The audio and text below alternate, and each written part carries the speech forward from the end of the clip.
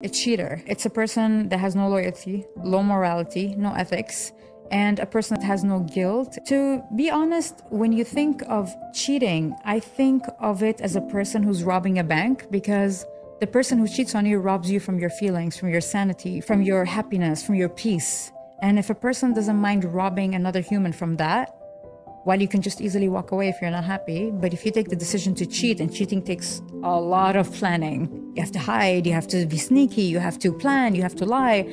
So if somebody goes through all of that just to get some pleasure and to put the person they love and they value in that position, they would do it to anybody. Do you think people can cheat not from a place of wanting to hurt the other person? Okay, you're not happy?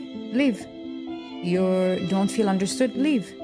You don't feel like you're valued? Leave. The thing is, I've seen a lot of cases where the cheater would tell their partner that I cheated because of you. I cheated because of how you act, how you treat me, how you make me feel. It's like, so hold on. You are literally blaming your partner for your low morality, no ethics, and no loyalty.